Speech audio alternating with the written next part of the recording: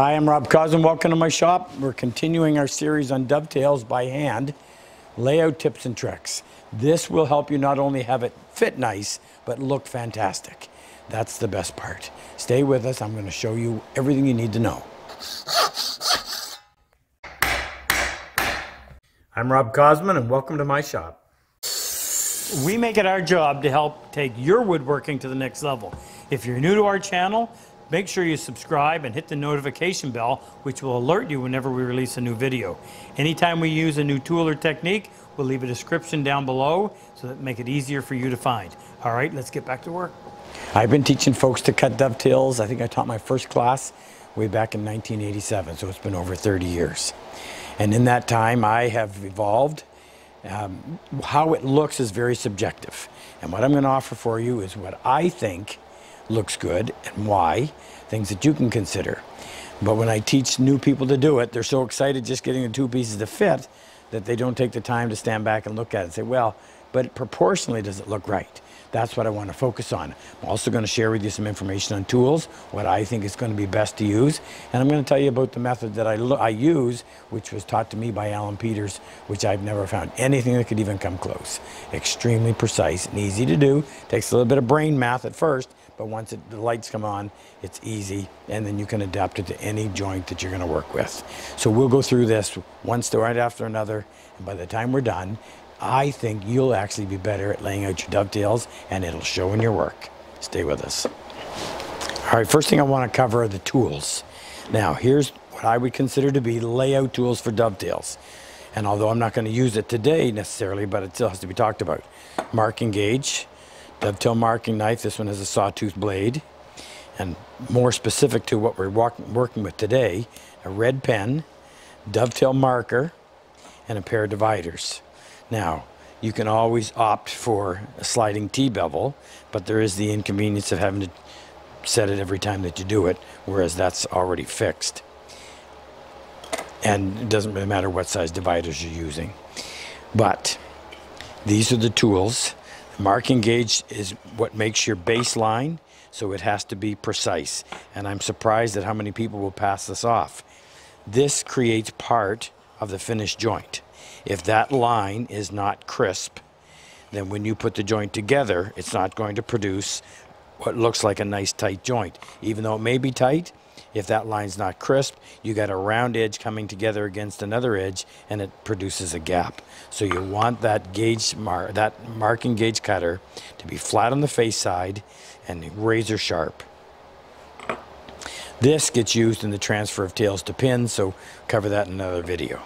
But these are the tools that I use for the actual layout. It's really simple, not hard. Next thing I'm going to do is actually talk to you about using the dividers and the Alan Peters method. As far as dividers go, I like the ones that stay put.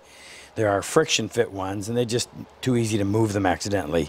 These ones stay where you set them, and it's nice if they have that speed nut on there, which allows you to make a macro adjustment really quickly, and then just come in tight and then do your final little bit. But before we even start that, let's talk about the actual proportions. I like to see, we call these half pins. These are on the outside, and these are the interior pins. Now that doesn't matter whether you're talking about through dovetails like this, or whether you're talking about half blinds. I always like to have the outside half pins bigger than the interior pins.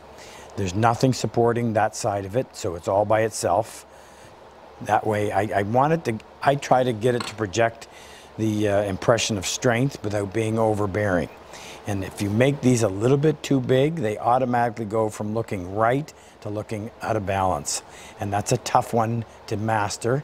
I tell people, I said, that's something you just have to practice. Keep all your practice pieces, date them, and just kind of look back over time and see how you're doing and how you like it. I typically are somewhere around 1/4 of an inch, pardon me, at this point, because it's all done through the layout of the tail. So up here, I'm usually a little bit one side or the other of 1/4 of an inch. All right, let's actually show you on here. Like I said, this was taught to me by Alan Peters, and if you notice, anytime you see my dovetails, they're always symmetrical. I don't do the big ones on the inside, little ones on the outside. I like them perfectly symmetrical. That's just the way I am. So that's what I'm going to teach you. I've got a piece of wood in front of me that measures, I think, 3 3/4, just a little over 3 1/2, 3 9/16.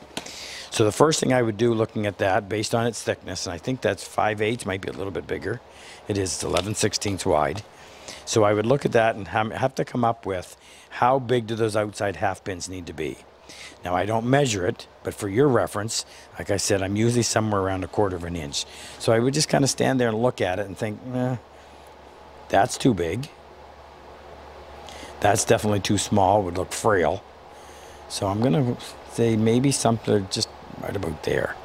And again, a lot of this comes from having done it numerous times, but I'm going to try to verbalize that for you so that you can kind of figure out my thought pattern and then adapt it to your own.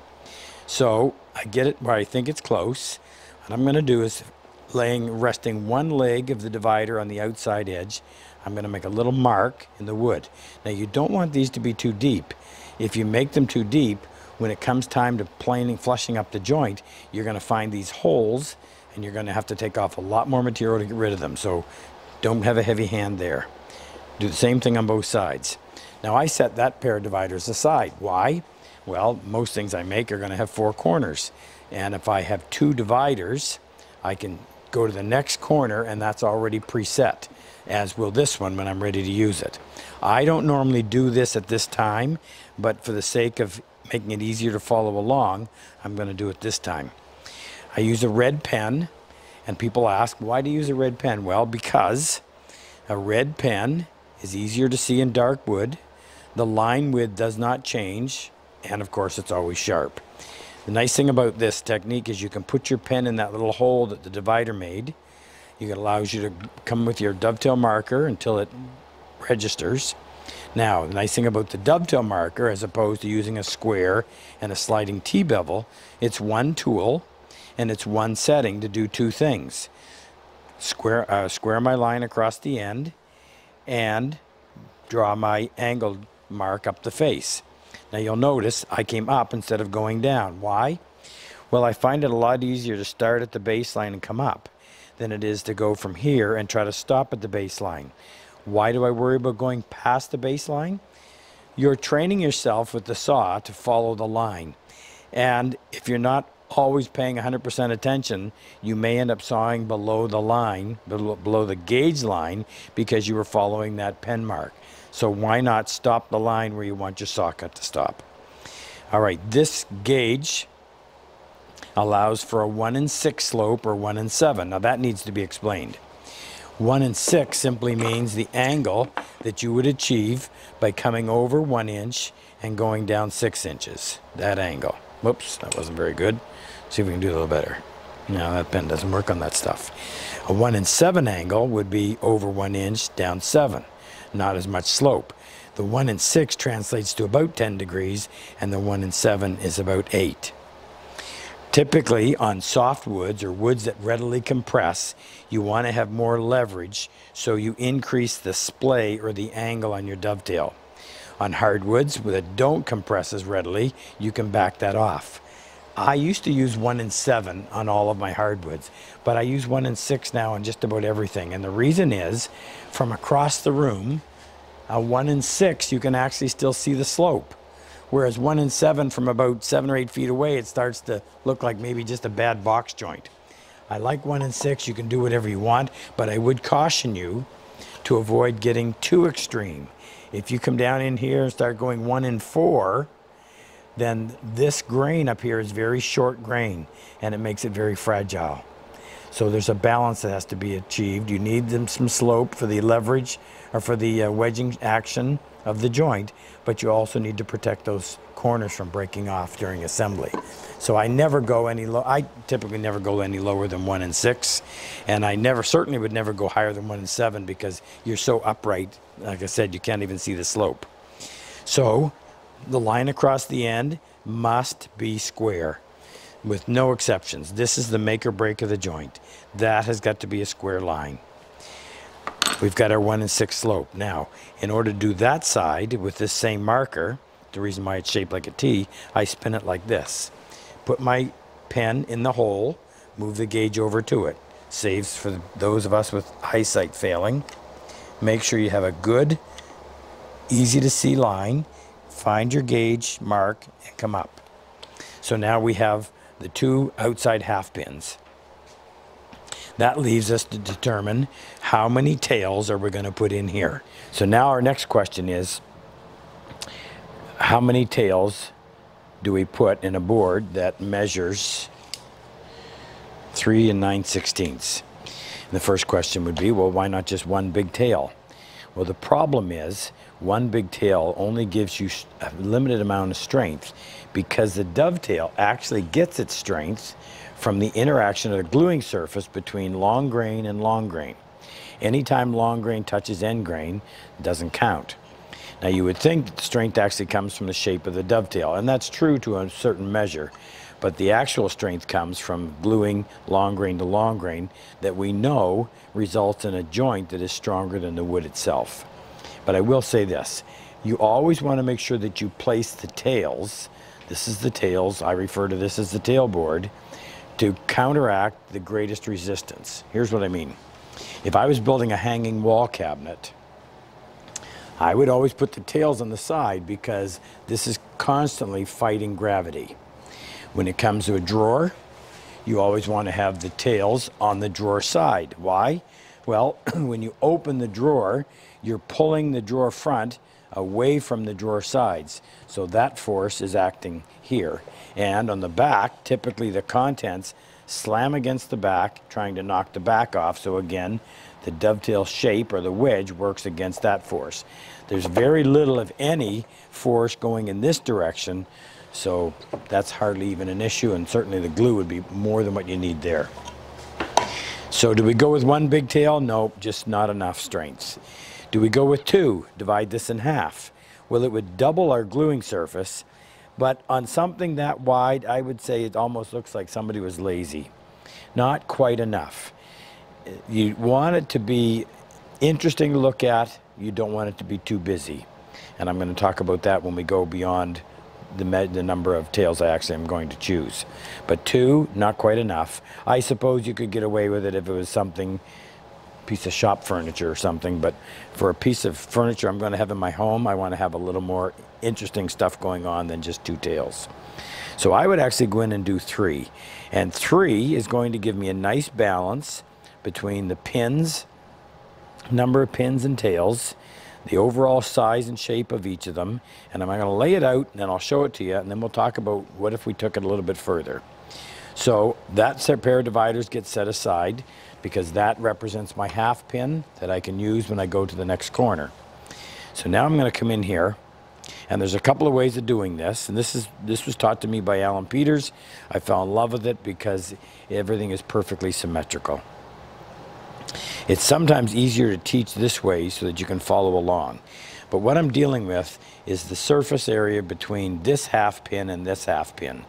The first thing I want to do is divide it into 3 separate or 3 equal pieces. So, just guessing at it, open my dividers up, careful not to leave marks, starting on the half pin, step 1, 2, 3 times. Well, now I got lucky, because that divided into, well, actually it wasn't perfect, so let's open up just a little bit. And by the way, anytime you're making adjustments on the dividers as it pertains to laying out the tails, anything you do here in terms of adjusting gets multiplied by the number of times you step. So if I was doing a 24-inch wide case and I was making adjustments, a small adjustment on the divider is going to end up being a big adjustment by the time you step off to the end. So I just did a very small amount. Let's do this again, starting right on the half pin. I actually set the divider right in the original divider hole. Step, step, there. All right, that gives me 3 equal spaces, which is fine for dividing the space up by 3, but what about a pin? Well, in order to get that, I'm going to open the dividers up a little bit more. Remember, any amount we open up gets multiplied by the number of times we step. So I'm going to open it up just a little bit. And this time I'm going to start in the same spot on the half pin. I'm going to step, step. Now you're going to notice that this leg is going to go beyond that line. And the amount that it goes beyond will determine how big these inside pins are. And I want them to be a little bit bigger than that. So I'm going to open the dividers up a little bit more. Starting on the half pin always. Step, remember, be very careful not to leave a bunch of marks out here. Now that's going to give me an interior pin that's a little better than a 16th. And for this particular joint, I like that. I'm going to go with it. So what I'm going to do is start over on the half pin, leave a mark, leave a mark. Now when I get here, I take the dividers out, I put them on that half pin mark, and I go back, leaving a mark, leaving a mark. Now I have two little marks representing the outside edges of each pin. So I would come in here with my dividers, come to using a 1 and 6, come to the first mark, put the pen in the hole, move the gauge over to it. Make sure I get a perfectly square line and come up the face. Skip the next one, go to the next, do the same thing. Pen in the hole, move the gauge over to it, come up the face.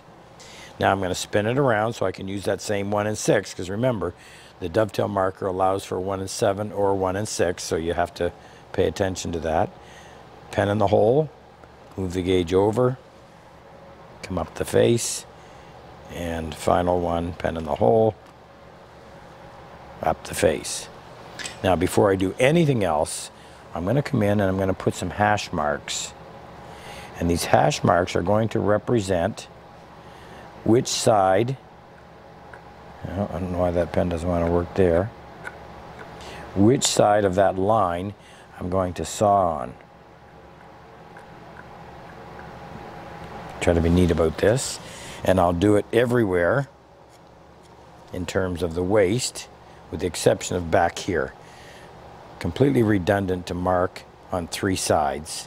When I'm sawing, I can see here and here, I can't see here. If your saw is any good, whatever you do here and here will be done over here as well. So no reason to mark the back sides, only confusing. This way I always know which is my face side, because that's the side I mark on. Okay, I've identified all my waist.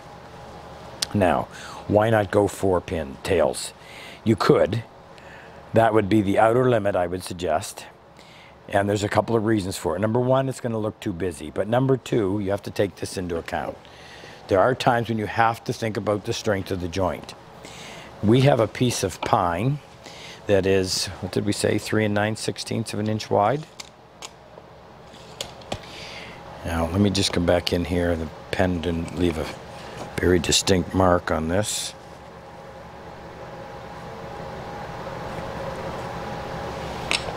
Okay, we have across here 3 9/16, which if you tried to break that, it's pretty strong. By the time we've cut this all out, we right on this baseline, we are going to lose, what is that, about 3/8 of an inch? Yeah, let's call them all 3/8 of an inch. So 4 3/8 is going to be 1.5 inches. So we've effectively taken 1.5 inches of material off of this. So take 3 9/16, remove 1.5 inches, you're down to 2 1/16. So we have taken this 3 9/16 inch piece of pine, and we created a weak point right here at the base of the tails that is only the strength of 2 1/16 of an inch. Every time you put in another pin, you're going to reduce that even further until you eventually get to a point where you create an extremely weak link right here, and there's a good chance the joint's going to break if stressed along that baseline. Well, you don't want to do that. Yes, you're increasing the strength of the actual joint because you're increasing the glue surface, but you're decreasing the strength because you've weakened it right along there. So for 2 reasons: 1, it looks too busy; 2, you risk weakening the joint. Now some people say, well, what about these little tiny pins? Well, let me explain that. Most of the dovetails that you're going to cut, you're going to find in drawers. I would say that 90% of all dovetails anybody cuts end up in drawers. I'm going to show you a couple of examples of where I vary from that. Here's a piece of furniture that we're working on. I shall take this one out, it's a little bit easier. And you'll see that the pins are actually quite small. However, Typically in drawer construction, the drawer front is going to be thicker than the drawer side. So that means even though that pin gets very small right there, there's a fair bit of material when you add it all up. This drawer side is purposely fairly thin, and the reason is keeps the drawer nice and light. So, but I have a lot more of the tail wood than I do of the pin wood. However, because of the thickness of the pin wood, it balances out nicely, and if that joint were to fail, first of all, it would be the wood that would fail, not the actual glue joint. But this is going to survive any stress put upon normal course of force that a drawer would be subjected to. There is an exception to that. I built this as my traveling tool case. So when I did it, I realized it's going to be under a lot of force. The two pieces of wood are the same thickness, top and bottom. So I balanced the size of my tails to pins a little bit more. However, this piece wasn't going to be stressed nearly as much as this piece. This was the outer cabinet. And I actually made the tails and pins the same, even though they're made out of plywood. I made the tails and the pins the same width for the very reason that I wanted maximum strength on both. This time it matters, this one not nearly as much. All right, from here we're going to go on and talk a little more about the overall look of the joint. I have samples of dovetails that I've cut as far back as 1988. And there's probably 30 times more than what you see. But I want to go through and just show you some of the samples and kind of show you how this has evolved. I think the oldest example I have is right here. Yes, this one. Now this is where they were actually made proud, but just kind of get a look at the size. And then this would be probably a year or so later. Pins are about the same size. This was in the late 90s.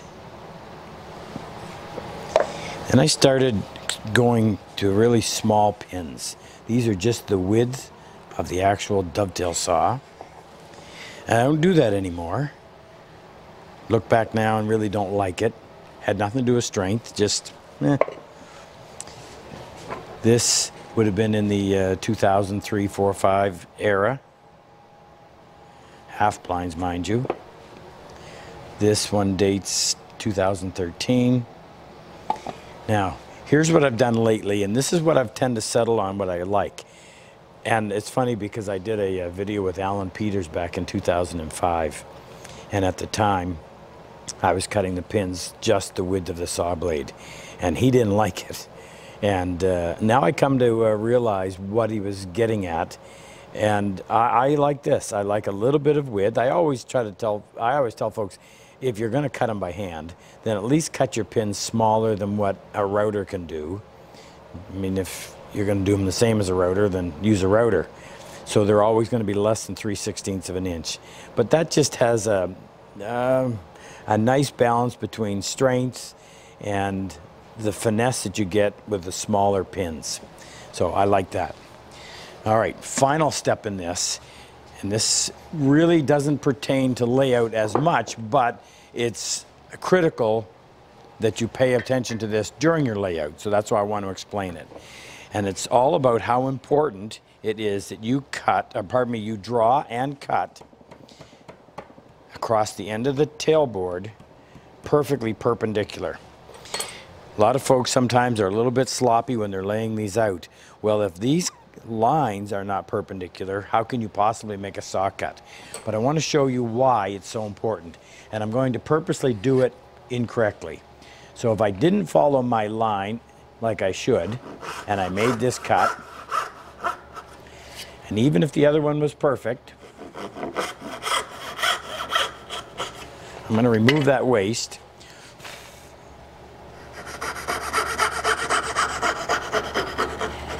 Now, here's what happens. If this is the face side, you set this on top of your pin board.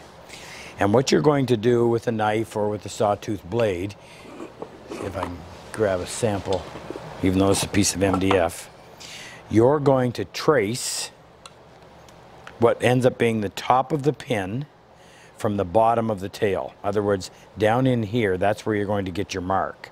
That means that this size must be absolutely the same as this size. If it isn't, if this ends up being smaller, when you put the joint together and this pin comes up into this opening, it's going to be loose. There's going to be a gap. If you've cut it in such a way that you actually sloped out like this, and this area was larger than this area, now that pin that you've laid out from the bottom of the tail is going to be larger than the opening up here where it eventually seats after you put it together, and something is going to split. So this opening and this opening must be the same size. That only happens if this cut and this cut are perpendicular and parallel to one another. That is the critical part. When I teach dovetails, if you get that wrong, start over. Cut the joint off and start over. You can't fix it. Now, what I need you to do is tell me what part of the dovetailing process has you dumbfounded, and maybe I can help. If you enjoy my method of work and like my style of teaching, click on any one of these videos to help take your woodworking to the next level. Now, I've always said, better tools make the job so much easier. If you click on the icon with the plane and the chisel, it'll take you to our website, introduce you to all of our tools that we actually manufacture right here, as well as our workshops, both in person and online. Good luck.